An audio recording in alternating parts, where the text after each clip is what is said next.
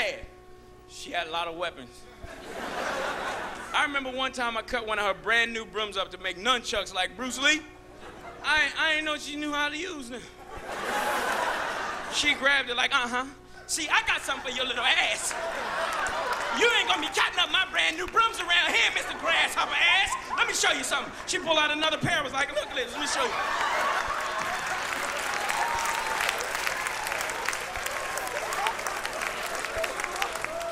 My mom is serious, man. I do love her. I gave her a hard way to go, and you know, when I think about it, I wouldn't call it child abuse. Cause I learned to call it love. She just loved me a lot. Plus, I was a badass little kid. You know how some kids they don't get it, man, because I was hyper.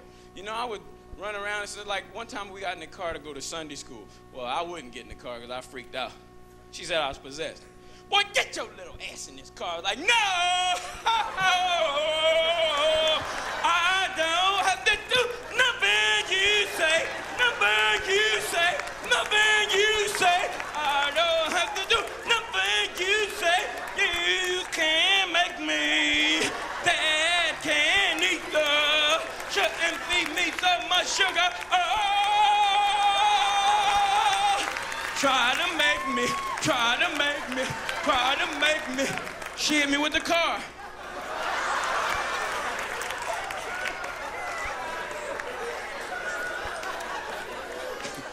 Y'all laughing at my pain? I'm gonna be all right, you know? I just gotta work on it. Woo! I'm about to die telling you all this stuff. I love my mom. She's good people. My mom is cool. My father, he ain't right. And that's what, I mean, when I call home, I go, hey, Mom, how's Dad doing? Oh, you know he ain't right. He out there acting like he driving that car. Ain't no damn engine in that car. My pop, man, he just trying to get away, that's all.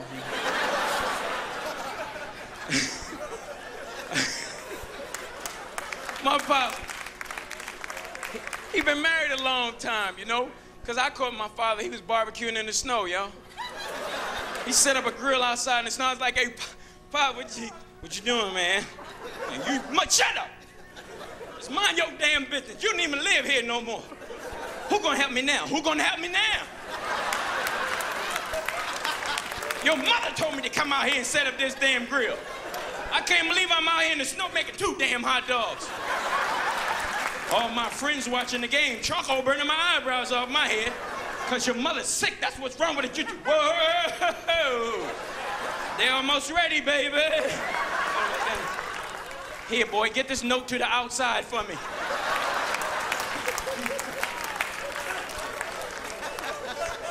But I love them. My mom and pop are cool people. Until they invite them dysfunctional relatives over the house. Y'all know everybody got them relatives. My aunt came over our house and she had a blonde wig on her head like nobody was gonna say nothing. Last year she had black hair. This year she had a blonde wig on. The black hair was sticking out the front. She looked like a ram walking around the house. She got this stuff that be swinging under here. You know that?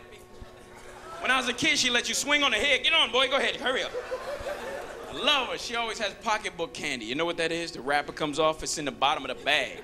Stuff stick to it like keys and earrings and tissue. They give it to you in church, doctor's office. Somebody wants you to be quiet. Here, put that in your mouth, shut up. You're like, hey, thank you for the candy. Thank you for the candy. Thank you for the candy. Thank you for the candy. Thank you.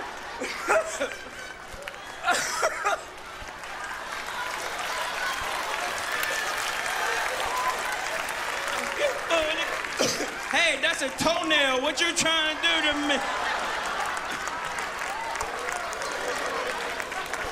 Y'all relating, huh? Yeah. She comes over. She brings my uncle that drinks too much. Everybody got an uncle that drinks too much because there's a quota. If you don't have one, you better get one. They drink too much because they're happy and they start crying. Somewhere in between, they always want to fight. Whole lot to say nobody can understand, but then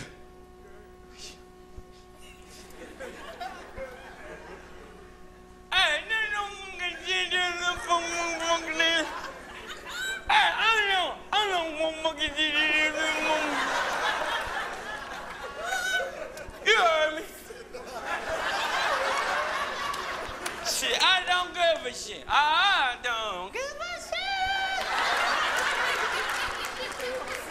Cause I'm a man, baby. Man. M-A, man. That's all you gotta know.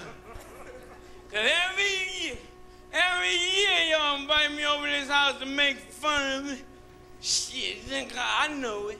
Cause I could feel it. I got feeling. Shit, feeling. Nothing more than feeling. Shit, you think you better than me. Shit, I know I got a problem. I admit it. I'ma admit it. I drink.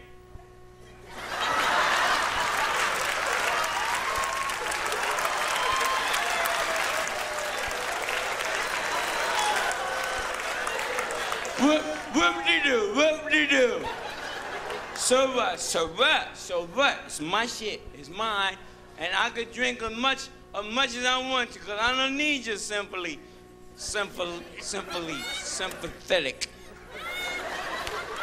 Cause I'm all of y'all, let me tell you something.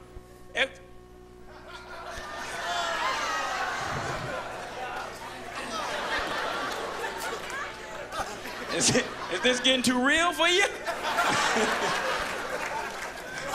It's right. I watched them all, man. I was a badass little kid. You know how some kids are so bad when they run around the house, you hope they bump their head just hard enough so they'll fall asleep for about 2 hours? I was like that. I remember one time my uncle came over our house. He had too much to drink. We had to let him stay overnight. He got up the next morning and let a Jehovah's Witness in our house. I ain't saying that they're bad people, but y'all know that's a long conversation. And there's always when you got somewhere to go, right? My father gave me and my sister the rules. He said, you let the man come in the house, you gotta sit down and talk to him out of respect. Not when the cartoon's on.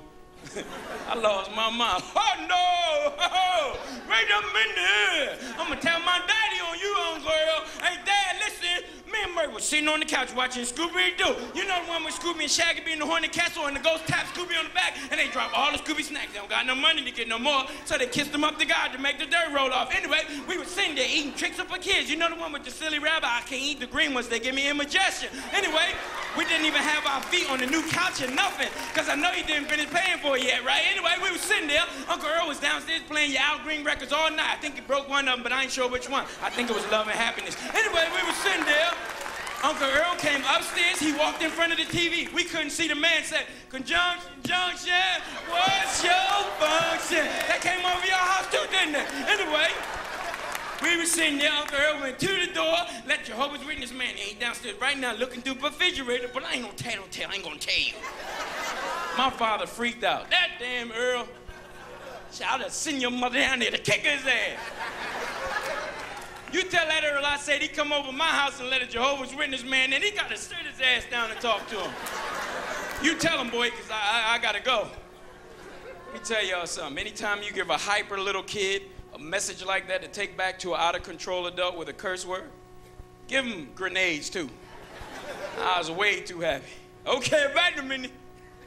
Uncle Earl, my daddy told me to tell you that if you come over our house and let a Jehovah's Witness man in, it's because you're illiterate, because you didn't go past the 2nd grade and you can't read a book by yourself. And you stink because you don't take a bath for 2 and 3 days at a time. And your wife kicked you out the house. That's why you living with us, eating more than your fair share of food, leaving chicken bones in the basement. Now we got roaches. We never had roaches before. And you can't pay for pest control because they don't take S&H green stamps. You need to put some gas in your car to take your lazy ass further in the block to get a job. And stop cutting your toenails in the bathroom, making us cut our feet when we going in to brush our teeth. And we let a Jehovah's Witness man in. You gotta sit your smelly, stinking, illiterate, no gas in your car, big toenail ass down and talk to him.